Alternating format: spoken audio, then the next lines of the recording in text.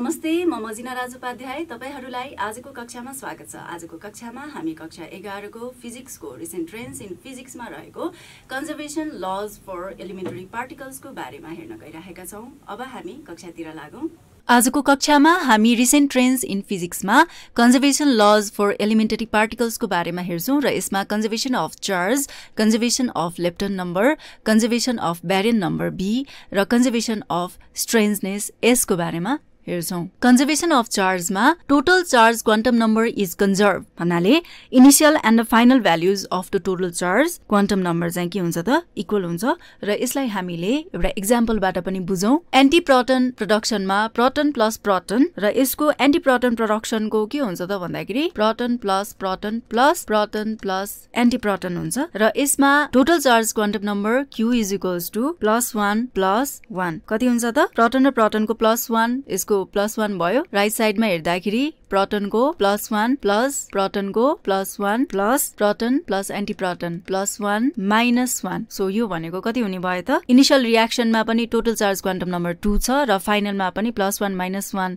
हामीले डिडक्ट गर्दाखेरि यहाँ 0 हुने भयो यो। सो यहाँ पनि कति हुन्छ त 2 हुन्छ। सो यसबाट हामीले के भन्न सक्छौं त टोटल चार्ज क्वान्टम नम्बर चाहिँ जहिले पनि कन्जर्भ हुन्छ भन्ने कुरा कन्जर्भेसन अफ चार्जले भन्दछ। कन्जर्भेसन अफ लेप्टन नम्बरबाट हामीले के भन्न सक्छौं त भन्दाखेरि लेप्टन नम्बर भनेको कन्जर्भड हुन्छ कुनै पनि रियाक्सनमा। Conservation of electron lepton number र म्युन लेप्टन नम्बर यो भनेको सेपरेटली यसको कन्जर्भेसन हुन्छ र यस्तो सेपरेटली कन्जर्भेसन हुनेलाई चाहिँ electron and म्युन conservation भन्छौं respectively for the electron and the म्युन। Lepton number लेप्टनको लागि हामीले L = 1 लेख्छौं, एन्टी लेप्टनको लागि लेप्टन नम्बर L = -1 लेख्छौं भनेदेखि अरु पार्टिकल्सको लागि चाहिँ लेप्टन नम्बर L = 0 हुन्छ। एक्जाम्पलमा म्युन को रियाक्सनबाट electron plus म्युन neutrino plus electron neutrino anti electron neutrino भन्छ र यिनीहरुको लेप्टन नम्बर हामीले लेख्यौं भने इलेक्ट्रोनको लागि म्युन 0, इलेक्ट्रोनको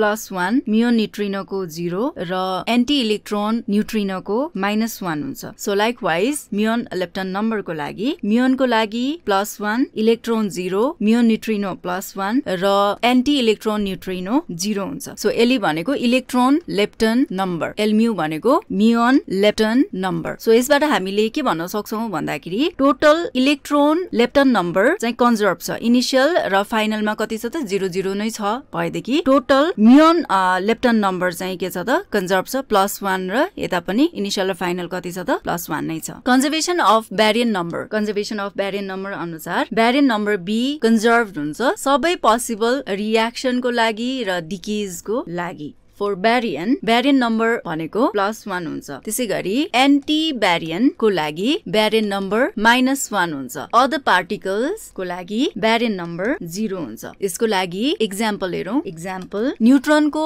प्रोटन इलेक्ट्रोन र इलेक्ट्रोन न्यूट्रिनो रियाक्सन हुन्छ भएदेखि न्यूटनबाट सो यसको ब्यारियन नम्बर लेख्दाखेरि न्यूट्रोनको लागि +1, प्रोटनको लागि +1, इलेक्ट्रोन 0 र इलेक्ट्रोन न्यूट्रिनोको लागि 0। सो यसबाट हामीले इनिशियल रियाक्सन र फाइनल रियाक्सनमा +1 +1 नै छ भएदेखि ब्यारियन नम्बर चाहिँ कन्जर्भ हुन्छ भन्ने कुरा यसबाट हामीले भन्न सक्छौं। Conservation of strangeness S total strangeness quantum number S चाहिँ कन्जर्भ हुन्छ स्ट्रङ र इलेक्ट्रोम्याग्नेटिक रियाक्सन्स एन्ड डिकेज। यो कुरालाई चाहिँ कन्जर्भेसन अफ स्ट्रेन्जनेसले चाहिँ एक्सप्लेन गर्दछ र यसमा हाम्रो स्ट्रङ रियाक्सन जस्तै एउटा स्ट्रङ रियाक्सन हामीले कन्सिडर गर्छौं। स्ट्रङ रियाक्सनमा पायन्स प्लस प्रोटन यसले हाइपरन्स सिग्मा प्लस के मेजन्सहरु चाहिँ दिएको हुन्छ K+ र यो रियाक्सनको स्ट्रेन्जनेस क्वान्टम नम्बर भनेको चाहिँ यसको पाइ प्लस को चाहिँ 0, प्रोटन P को पनि 0, सिग्मा प्लस को -1 र के मेजन्सको चाहिँ K+ यो भनेको +1 हुन्छ। अब यसबाट पनि इनिशियल र फाइनल रियाक्सनमा चाहिँ